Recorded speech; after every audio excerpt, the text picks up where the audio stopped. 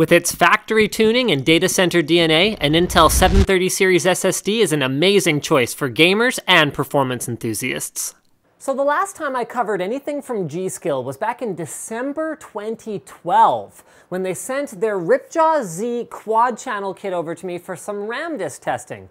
At the time, I did a very casual unboxing in a chair in my living room with my son and my cat in my lap, accompanying me, and I didn't really make much of a fuss about the product because to me I was just like, it's RAM. This time, I feel like I owe them a bit more fanfare because that 32 gig kit, or those 32 gig kits, they sent two of them, of 1866 RAM has been some of the most rock solid memory either Slick or I have ever encountered. Compared to other high capacity kits that we have around the office, it is a dream to work with and we use it on every test bench. Mainstream Intel, enthusiast Intel, and even AMD. The problem is that the stuff we have is from back when 1866 RAM was the bee's knees. It's a year and a half old SKU, and with the way high-speed memory prices have changed since then, DDR3 2133 and 2400 MHz kits are much more accessible, and we're starting to get a lot of requests from viewers to use higher speed memory in our testing. It's just that we hate using all the other stuff. So I reached out to G.Skill about getting 8 sticks of their DDR3 2400 MHz RAM. I chose their 64 gig kit because the way that sticks get jumbled around between test benches, it's the only way that we'll really know that each of them is hand validated to operate correctly with each other across all the benches. And as an extra bonus, we happen to have an X79 Deluxe ASUS board, which is one of the only boards that this kit is validated to work in with all 8 DIMMs at the same time running at 2400 MHz. So that'll be fun if we ever want to play around with it.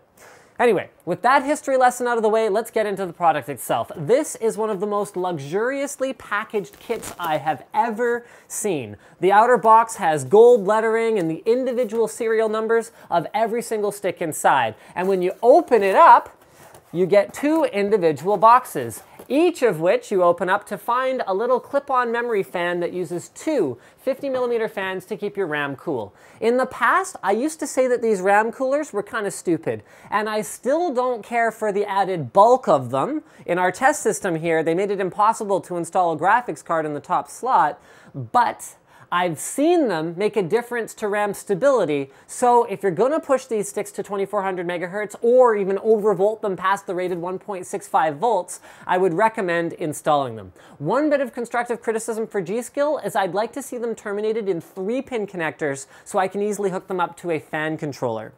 Anyway, after that, each stick is individually wrapped in a protective foam wrapping, and if you've ever seen a Ripjaw Z module, then once we get it out of the foam, they'll look pretty familiar to you.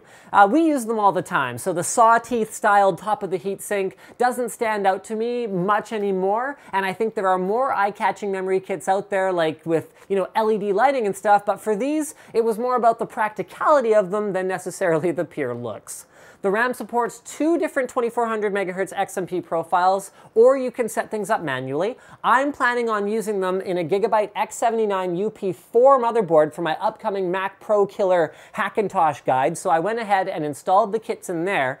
And while I wasn't able to run 2400 MHz with all 8 modules in, which G.Skill told me I wasn't going to be able to do, 2133 MHz was easy, so even just in any random board, these are definitely an improvement over our old sticks.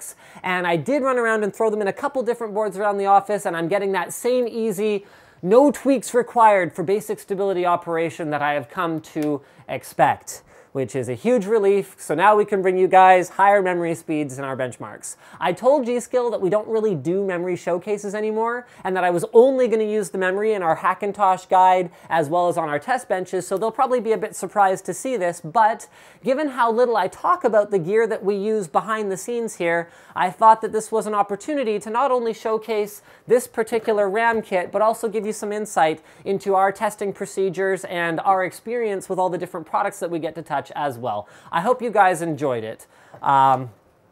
So I think that's pretty much it, guys. Like this video if you liked it, dislike it if you disliked it, leave a comment if you have anything to say to me or the rest of the team about this video, if you thought it was fantastic or you thought it was just terrible. I guess you could also just thumbs up or thumbs down, but If you did like it, please do go ahead and support us. We have a support us link in the video description. You can give us a monthly contribution. You can buy a t-shirt. We have some cool t-shirts now. And you can even just change your Amazon bookmark to one with our affiliate code so we get a little kickback every time you buy stuff.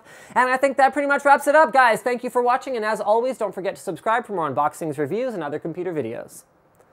Oh, and for those of you who have been complaining that you missed the unboxings, we kind of worked it into the B-roll here. Do you think that's a good solution? Bad solution? Let us know.